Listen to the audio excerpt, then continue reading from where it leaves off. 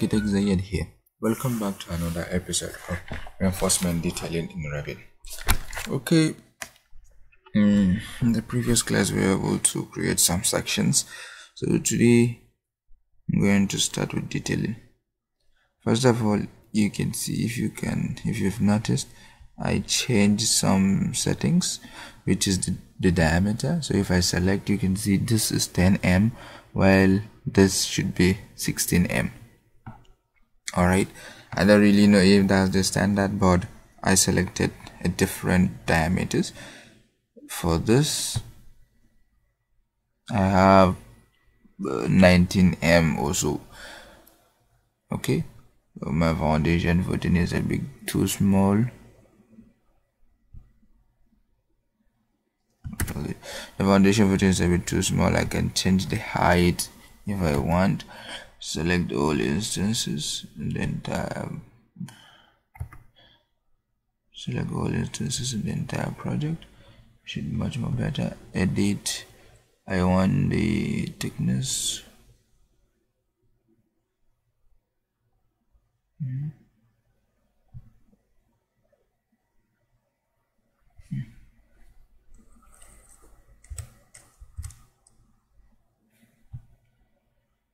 Something like this.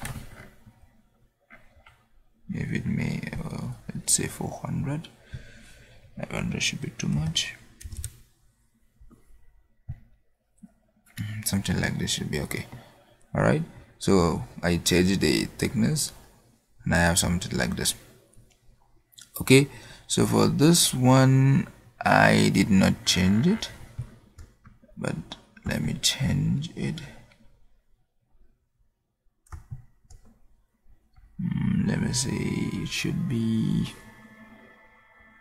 19 also. Okay, and for this one here, this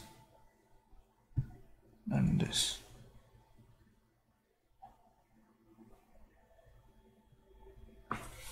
I think I should just leave it as it is because it's an area reinforcement, so changing it will be the entire thing altogether.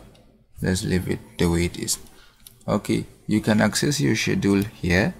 Either you right click and say new schedule, or you can go to view here, arrow drop down and say schedule and quantities. Cancel. I want to save. Nice. So look for your structural revers.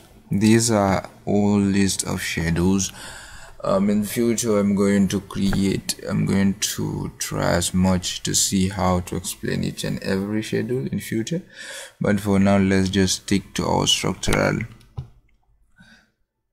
revers.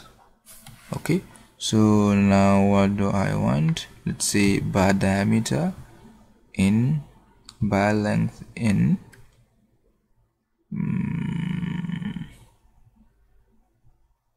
I can add in a cost.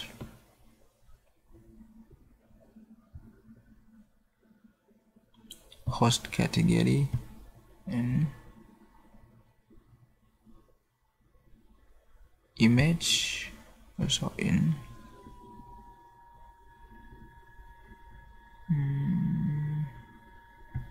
So quantity,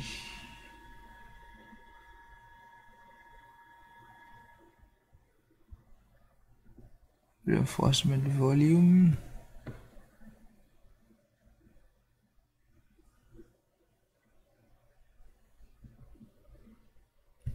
total bar length. Offering. So I would like this to start with host category all the way to the top, bar diameter, bar length. Okay, the cost I want it to be at the end. Image,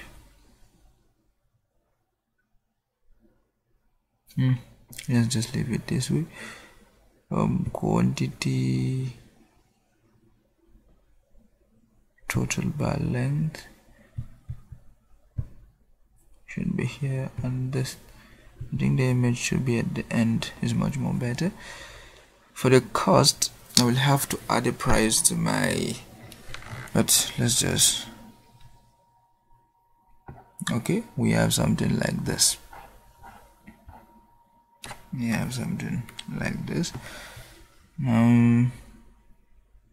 Let me go to my section 2. Okay, so let's say select all instances in the entire project. I think it will select the one similar to that, and then let's go to edit. Here you can see cost. You can add a cost to it. Let's see, when do I add? Let me say 1,000. I don't really know the cost. Okay, so for the schedule, click on this place, open it up. I think you should have a cost. So you can see I have a cost added. So if I'm going to select all of them, which is the 13M, the 10M, the 16M, I will all have a cost applied to my cost schedule. So for now, let me just remove the cost out of the way. I did not plan for the cost from the beginning. I have to plan for the cost. I have to insert all the cost to that. For now, let's keep that aside. Delete. Okay, perfect. What I want here is I would like to filter it. First of all, I need the grand totals, formats, host category, bar diameter. I want calculate the total, total bar length, calculate the total, quantity, total, volume, total, and apply. So we have all the totals for each and every category. Okay, so what do I want? This. I'm going to change it to type here. Okay, so filter, I would like to filter by bar diameter. Sorry,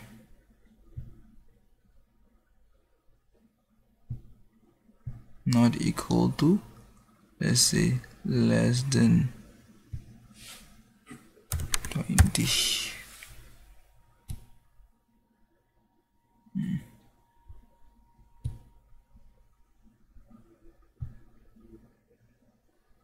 Sorry,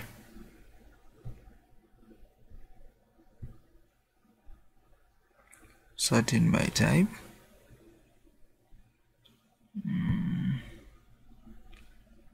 Let's say okay.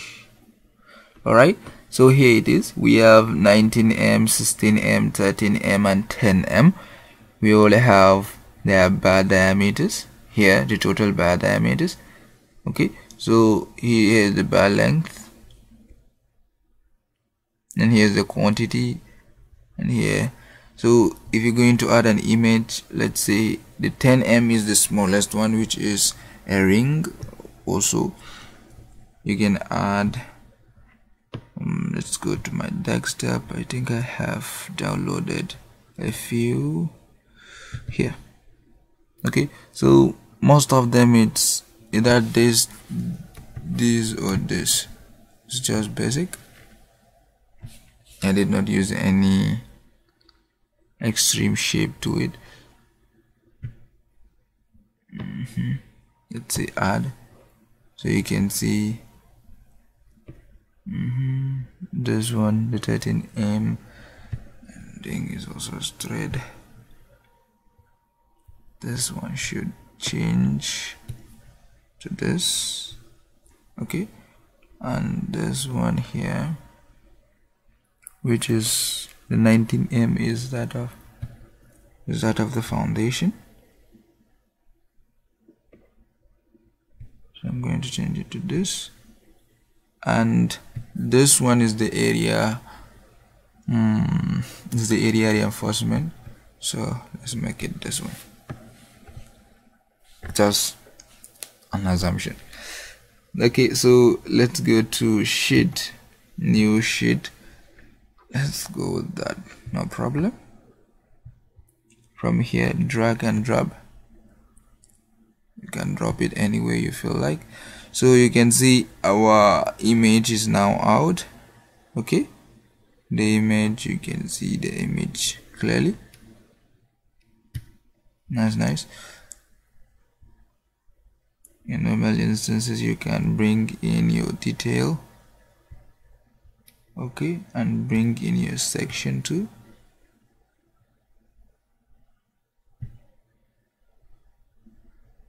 And make this section a bit bigger.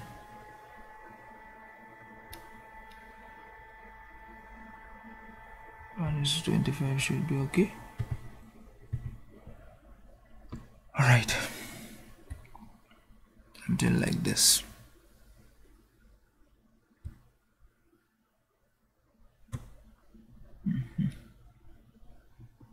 You can have something like this on your sheet, or you can decide to put this the new section I created.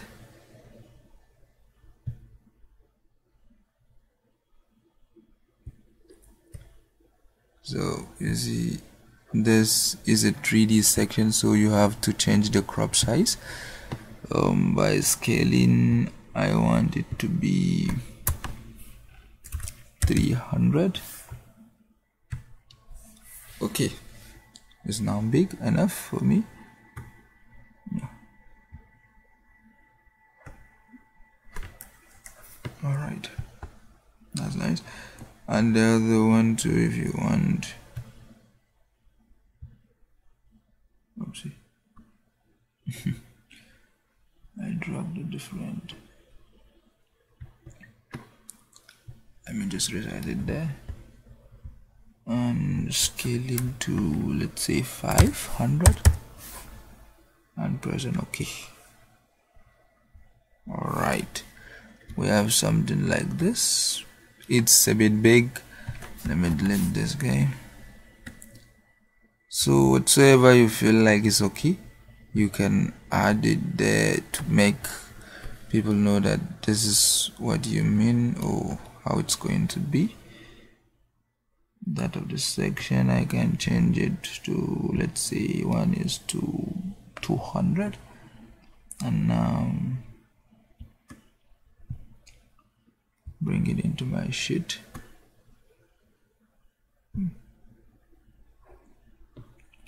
It's still a bit small. Let me make it 100, and 100 is still too small.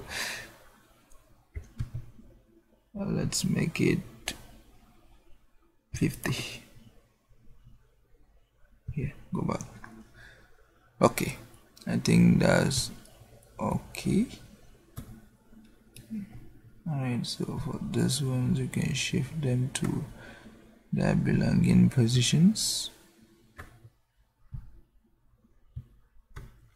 So you can have something like this and people will appreciate what you do.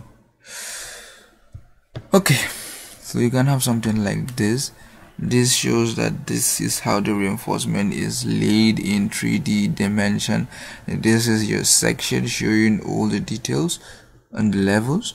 This is your detail, your call out, and this is your 3D section. So guys, let's do the same time tomorrow. I think I'm done with the section part. For the for the schedule, in future I'm going to create a very detailed schedule, that is in terms of wall, columns, beams, everything, I will create a course for that in the future, but for now I have several courses awaiting to which I'm going to create first. So let's see same time tomorrow, and let's try out V-Ray, test out how our V-Ray is going to work in this project. Okay, so let's see same time tomorrow for another episode. Thank you very much for watching. Goodbye.